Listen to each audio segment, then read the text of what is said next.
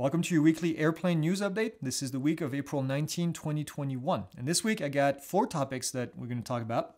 First one is Xwing that was able to do an autonomous flight from gate to gate using a Cessna Caravan, pretty large aircraft. So we'll talk about that. We'll talk about Delta that posted a $1.2 billion loss for Q1 of 2021. Not good, but there is actually something good on the horizon, I think. We'll talk about the 75th anniversary of Bonanza, and they came up with a new aircraft. And then we have a few industry briefs at the end of this. So let's get to it. First thing this week is the company Xwing, and they used a Cessna Grand Caravan 208 Bravo with a safety pilot on board, but the safety pilot basically just looked at gauges, and they completed a fully autonomous flight from gate to gate, including taxi, takeoff, cruise, landing, and taxi back to the gate. Kind of a first, kind of a big deal. This is something that I know a lot of companies have been working on. Their goal is to basically start to transport cargo using fully autonomous, larger aircraft. Now, as somebody in the industry, is this something good? I don't know. I'm not sure. I'm not sure because this has obviously the potential to take away jobs from pilots. From a safety standpoint, I'm sure there's going to be a safety pilot in there for a long, long time before this gets approved. I'm always torn because I love technology and I love the fact that we can do this kind of stuff. But then I'm also torn because of the employment aspect of this thing. So it's always kind of a sour news when I see that this is happening. But this was really the first full autonomous flight from gate to gate. So something to look into for the future. Delta is in the news as well. They lost $1.2 billion in the Q1 of 2021. This is actually the 4th quarter in a row that they have losses.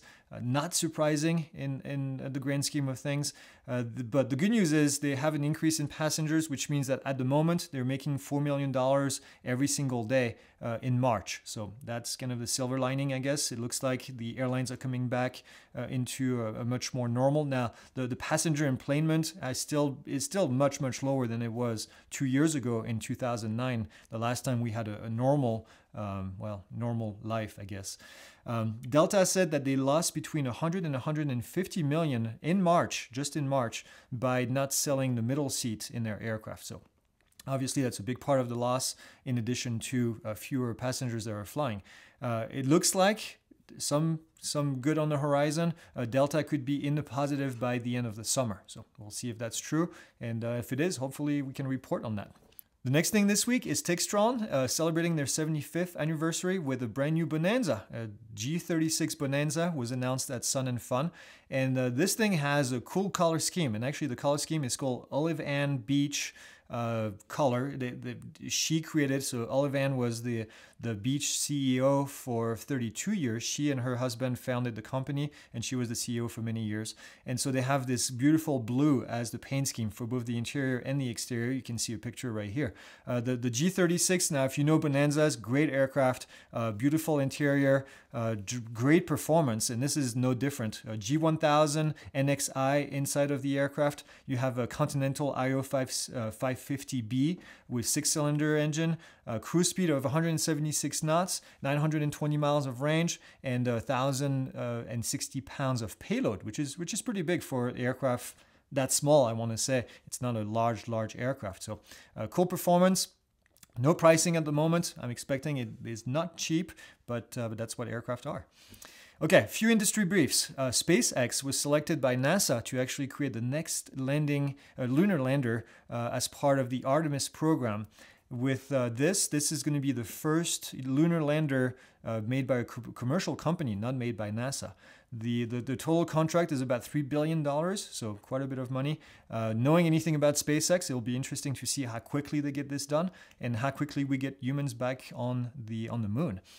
There was a mishap in Florida, the Florida Airshow, very close to where I used to fly on the Space Coast. That was at Cocoa Beach Airshow. There was a TBM Avenger that lost an engine and landed in the beach, in the water near the beach. You can actually see the dramatic photos that were taken where this aircraft just crashes and there were people swimming not very far from it. A lot of people asked me afterwards and said, How come you landed so close to the swimmers? And I'm not sure, quite frankly. Having flown in that area for over a decade, I can tell you that this was always on my mind. You take off, there's houses everywhere. The few roads that are on this in this section, you can't land on because there's always cars. My guess is that the beach was pretty packed with people, not a place where you want to land, obviously, in an emergency. So you get a ditch in the water somewhere. I did a great job with landing. I can tell you, water landing is not easy. This thing had the retractable landing gear, so the gear was retracted, comes in a very high pitch, very slow speed. Landed, got out of it. He took his headset with him. You can see in the pictures, kind of interesting, and then just ditched out. So they have the aircraft. They recovered it. It's out of the water now. He worked on this thing for several years to restore it, and it'd been restored for less than a year and flying around. The NTSB and the FAA are doing their investigation to figure out what happened, but I'm glad no one was injured. I'm glad the aircraft was recovered and the pilot came out alive. So that's the best possible thing you can get out of an incident like this. That's it. As always, like, comment, subscribe, do the things that you do. I love interacting with you guys. If you like drones, we have a drone show as well going on every week on Friday as well. This is our 100th episode for the drone show, so I'm really excited. We have large aircraft we talk about, new FAA regulation for drones. We have an update on the Mars drone as well. So if you're excited about this, just head over to the other channel and then watch it over there. So that's all I have. As always, thanks for watching, and I will see you guys next week.